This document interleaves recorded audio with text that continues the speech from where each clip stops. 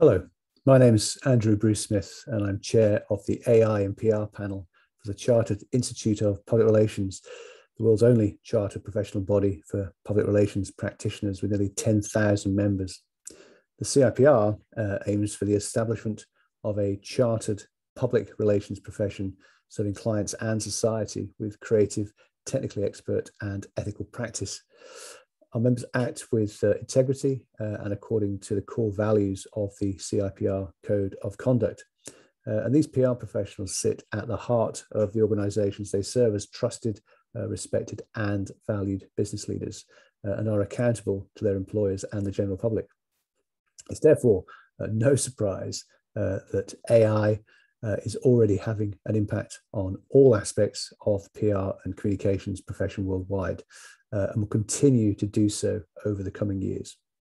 In this session, I'd like to focus on three core areas: the ethical use of AI in PR practice, the impact of AI on PR work itself, and the reputational implications of AI use.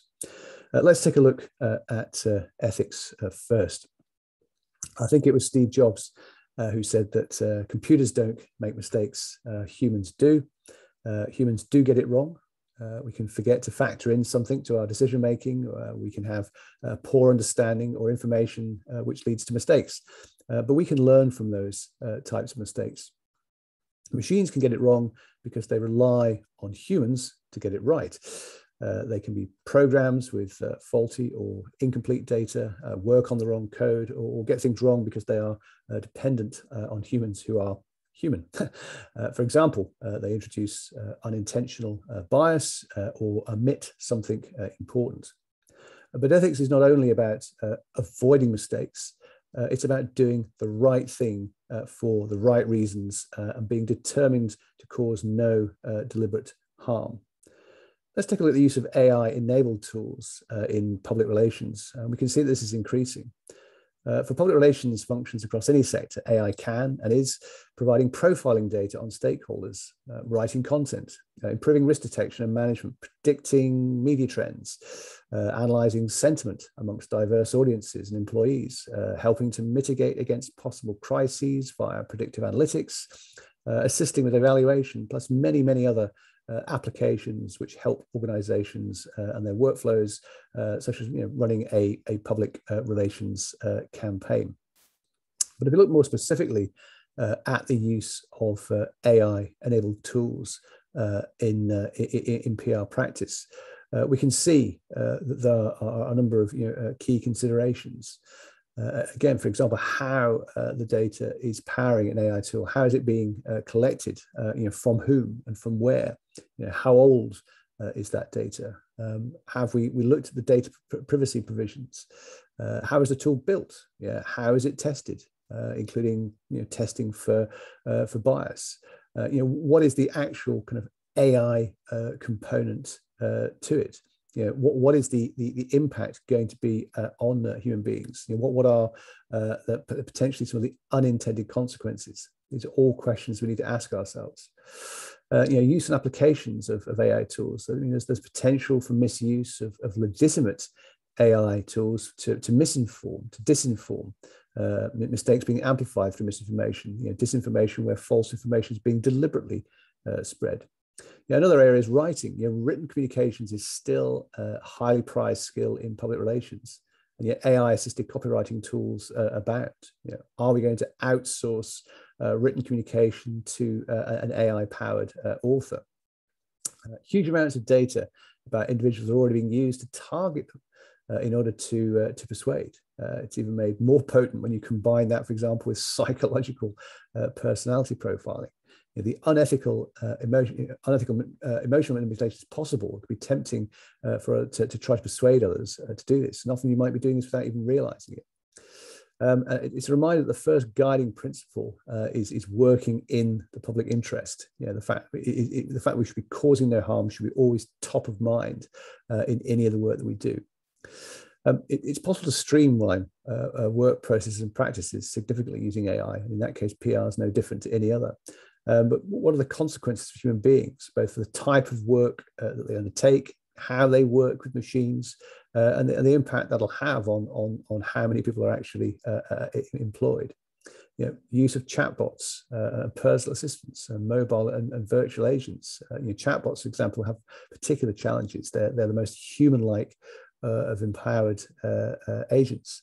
They listen. They talk to people who reveal all kinds of information to them, which is potentially permanently stored, aggregated with other information, and used intelligently for further conversations to make their interactions more human-like and personalized. But they're not neutral. They're there to assist, but also to gather data. This applies to voice and text-based bot applications.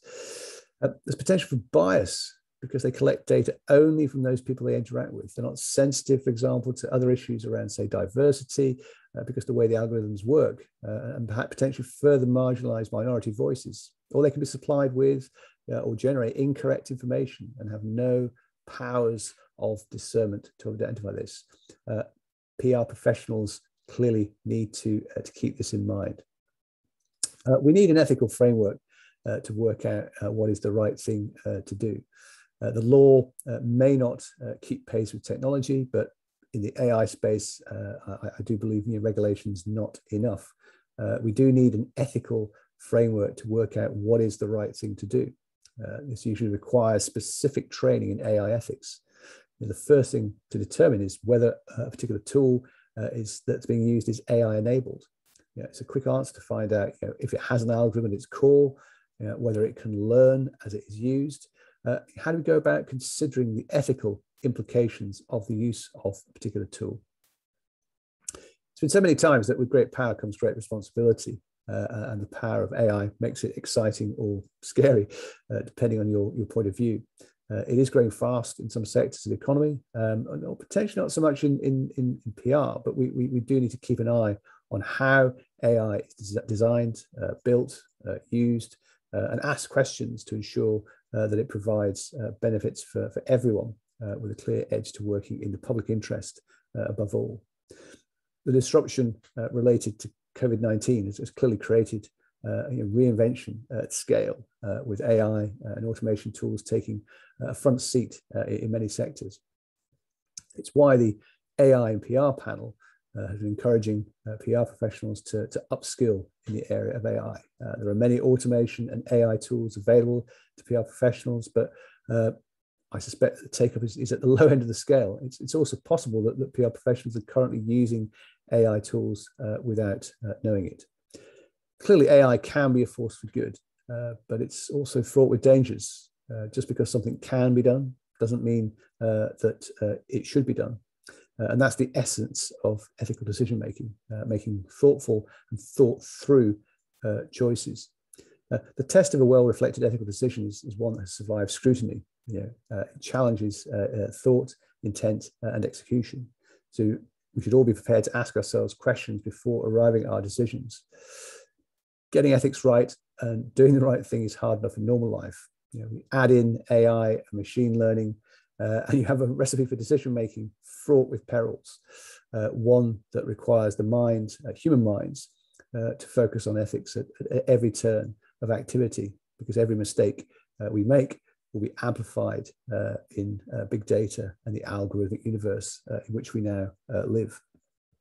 We only have to think of insurance companies basing decisions on an algorithm, banks approving loans with an AI tool, or closer to all of us in the throes of a pandemic, healthcare decisions assisted by an algorithm that would be poorly designed and realize the impact and the potential impact that has on individuals and society at large.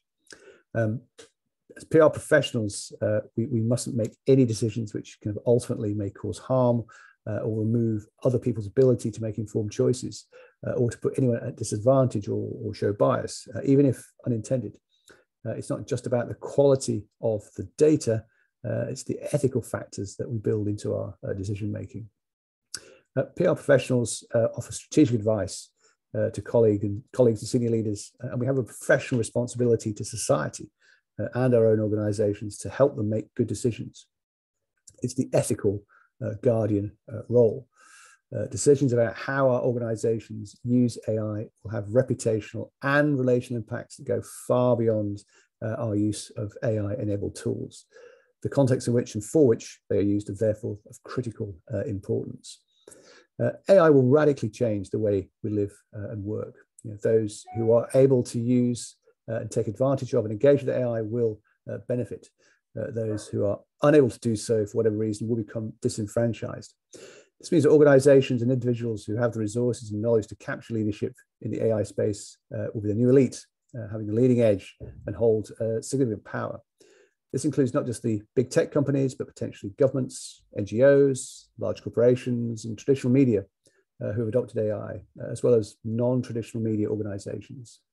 Big questions arise over the governance of these developments. In short, decisions about how our organizations use AI are clearly going to have reputational and relational impacts. AI isn't going away, and we have to kind of knuckle under to make sure that we're using ethical decision-making frameworks in all of our approaches. Thank you so much for your time. I hope you've found this presentation of relevance and interest to you. Thank you so much.